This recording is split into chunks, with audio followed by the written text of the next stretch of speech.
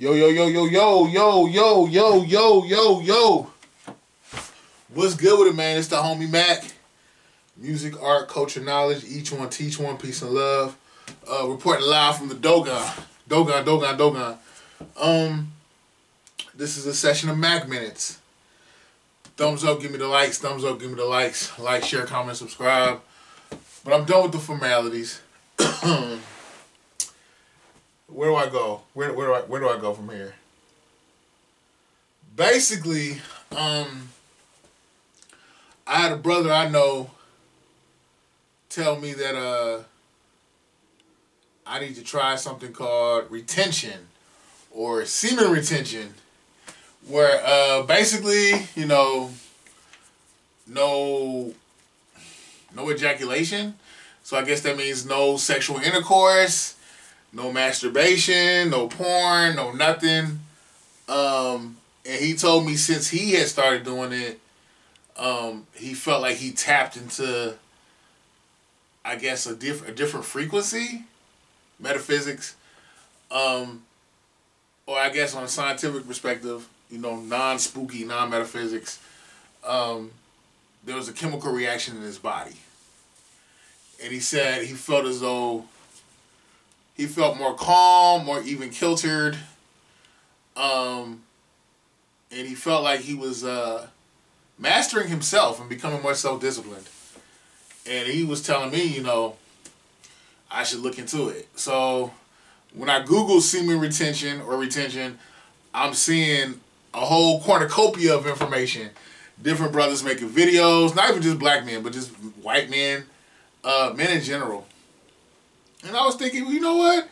Let me see what this is all about. So I don't want to give y'all too much information. I don't want to go to TMI.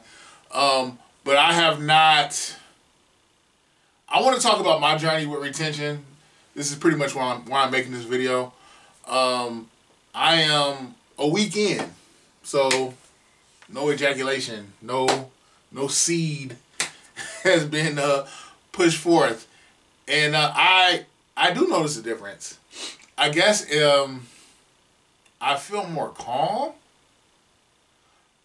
You know, I feel like since I've denied myself, it's like a muscle. Since I've denied myself some of my fleshly, carnal desires, mind you, I'm not single. I'm in a relationship. So, and I'm saying that to say, like,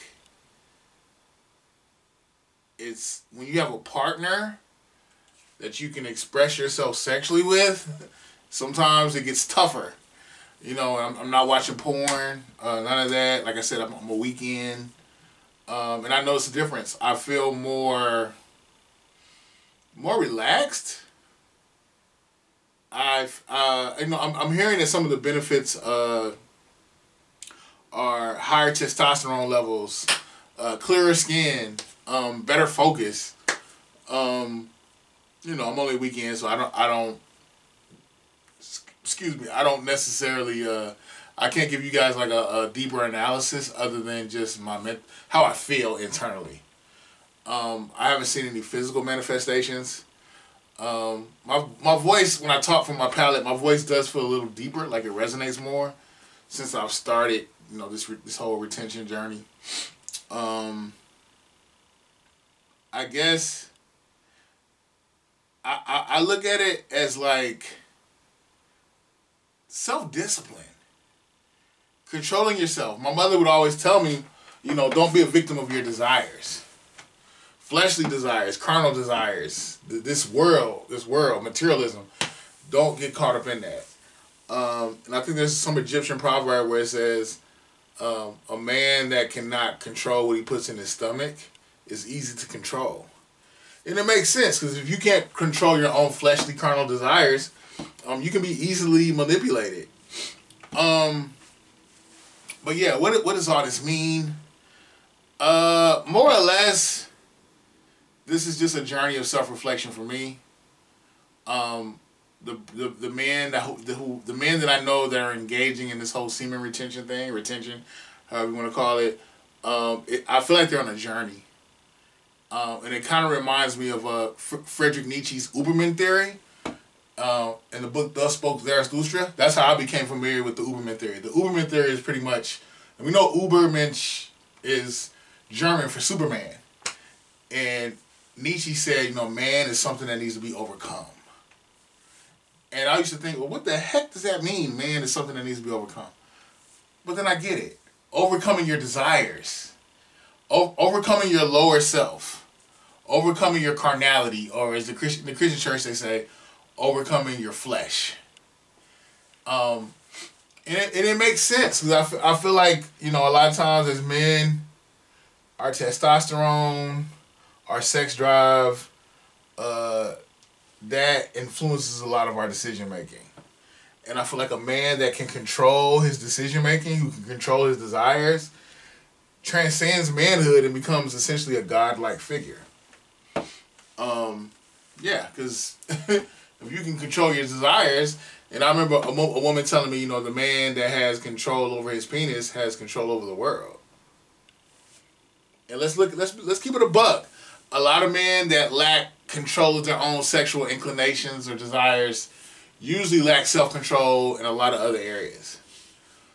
Like I said, I'm a weekend, and I'm gonna keep posting up. You know, I'm going to keep updating y'all, updating y'all on my journey. A lot of the brothers I know, black and white, who have told me about their journey, it seems like they're reaching like a higher level of consciousness almost. And I'm not trying to get too deep into spookism or metaphysics, but yeah, you know, this week I feel like it's like a muscle, controlling my sexual urges, controlling my desires. I do have weak moments where it's just, hey girlfriend, you're looking really good, or I can just get on this phone and relieve myself. But I'm realizing since I have denied myself, it's becoming easier and easier. And I'm curious to see how far I can go with this and how it's going to resonate in other areas of my life. But I do know, since I've done this whole retention thing, people are responding to me differently. People tell me my I guess how I come across, my vocal tone, my presence, my energy, it feels different. It feels more refined. So yeah, I feel like this is just higher self versus lower self. I'm just a weekend. I'm going to let y'all know about my ups and downs. That may be a little bit, that may be TMI. I don't know. But I think this is a journey worth sojourning or traveling. I feel good. I feel like I have more energy. I feel more focused. I feel more centered, spiritually and physically. But I'm a weekend. Yeah, this is part one, but I'm gonna document my my journey, and I feel good, I feel focused, and I feel like I'm getting things done that I need to get done. But yeah, semen retention may sound crazy, but I think you know, a lot of men need to master their flesh, master their carnality, and I think it starts with our sexual desires.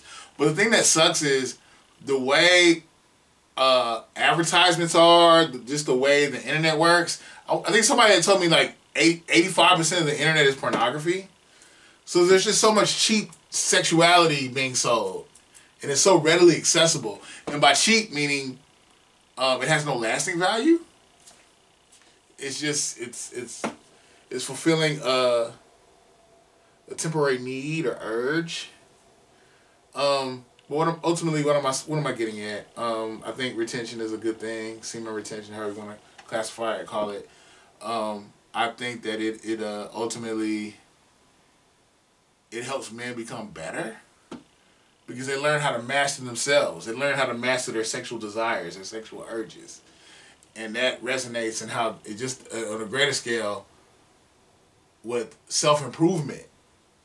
You know, like I said, I feel more focused. I feel like I have more clarity. But yeah, this is session of MACK minutes. Semen retention. Never thought I'd make one of these videos, but I've had a lot of different brothers, black, white, Latino, Asian, that told me that I should try it. So I'm trying it. Let's see how this goes. Reporting live from the Dogon. Each one teach one. Thumbs up, give me the likes. Thumbs up, give me the likes. I'm signing out. Each one teach, one peace and love. From the Dogon, I'm out.